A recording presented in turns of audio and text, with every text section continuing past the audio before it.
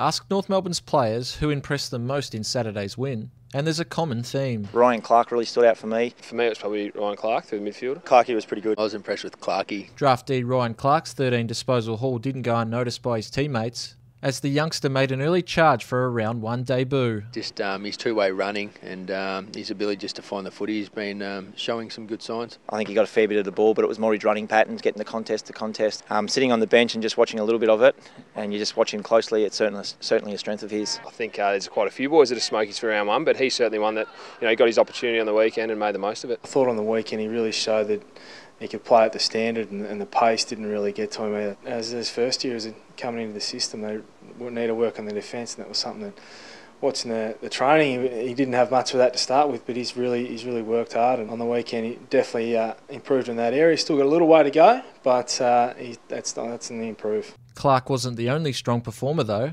Former Hawk Jed Anderson also earning praise. I didn't mind Jed Anderson's step on the weekend, which was pretty good. He's he adds a bit of class, a bit of speed up the forward end, so he did a few nice things, and again he'll be another smoky for round one. You can just see when he gets the ball, he's silky and something's going to happen. Anderson had 12 disposals and kicked a goal in his first game for the club. Kicked the goal, I think he kicked another goal and it got taken off him, and he kicked the point also, so probably could have ended up with 3 goals and would have been a pretty good debut for our football club. Corey Wagner was another to gain valuable experience, while Declan Mountford took plenty from seeing his fellow draftees make an impact. Honestly, it was awesome watching those boys play and run around.